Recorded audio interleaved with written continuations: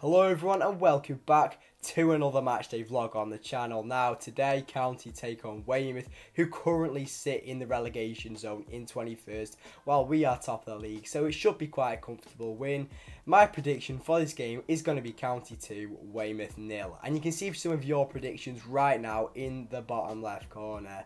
And also, as far as team use is concerned, Sarcevic is still out with an injury, so Miles Hippolyte will probably fill in at that role, and Liam Hogan is currently out with a suspension, so expecting the likes of Jordan Keane maybe to step into that centre half role. But that's enough for now. I'll see you very shortly at Edgeley Park.